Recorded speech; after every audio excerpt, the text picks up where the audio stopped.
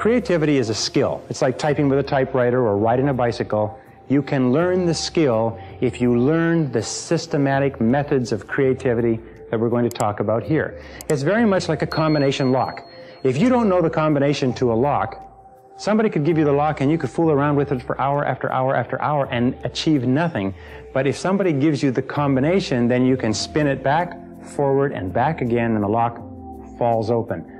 Creative thinking methods are very similar to that. That if you use creative thinking methods on a regular basis, what you do is you develop a whole series of combinations that enable you to open the lock that blocks your progress, that keeps obstacles in place, that stops you from achieving your maximum potential as an individual, as a manager, and as a business owner.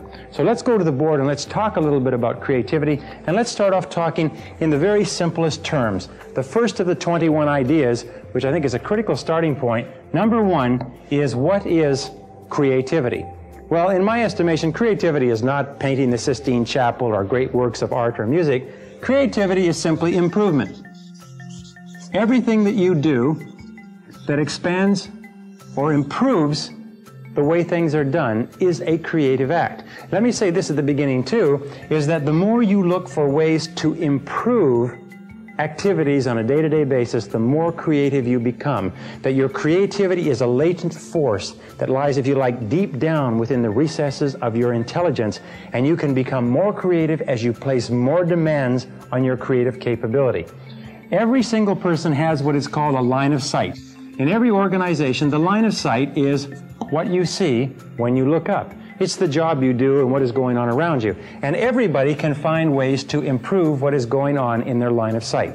Let me just say this, that success in business life is directly proportionate to the quantity of new ideas that you come up with on a day-to-day, week-to-week basis. A person who comes up with a continuous stream of good ideas, or even a continuous stream of average ideas, is a person who is destined to great success in business.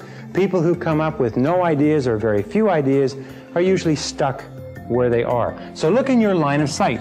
What do you see around you that may lead to improvements? In 1975, Mazda Corporation of Japan had been decimated as a result of trying to introduce the rotary engine. Their profits were down to $5 million in that year, and they introduced a suggestion program where they encouraged people in the company to give suggestions on how they could do things better, faster, cheaper, easier, newer, and so on.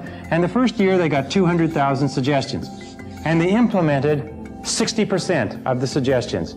A total of 120,000 suggestions were implemented, and they found a very interesting thing, is that although they had a reward system for good suggestions, the major reward that people reported to them was seeing their suggestion implemented in their line of sight.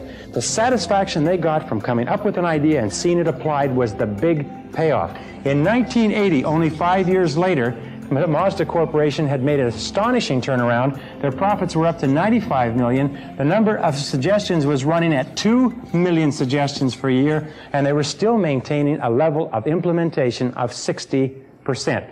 Profits had increased 1,800%, and the officials of Mazda Corporation said that the primary reason for it was the suggestion system, where they encouraged everybody to be innovative and be continually looking for ways to do things better.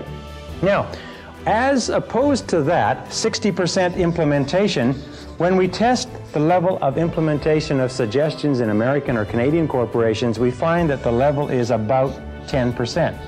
Now, if it's 10%, what does that mean? It means for every 10 suggestions that a person gives to the average corporation, 9 of them are rejected. What does this do to a person if they have 90% of their suggestions rejected on an average basis? Do you know what it does? They say, what the heck, forget it, it's not worth it. What's even worse than that is many companies encourage suggestions and then they ignore them if the suggestions are inconvenient. Now, all the work that's being done in excellence today, all the work that's being done in the best corporations shows that there's a direct relationship between ideas and profitability. Between ideas and profitability. It's because of the dynamic nature of our society, because of the competitiveness, because of the rapid obsolescence of products and services, that the more and better and faster ideas that you can generate within your organization, the more likely it is that you're going to survive and thrive in the years ahead. And an organization that does not continually come up with new ideas is an organization that is doomed. So, when we talk about organizations, we know that organizations are simply people. Organizations are simply you and the people around you. And this brings us back to what you might call the psychology of creativity. What are the factors that determine your creativity?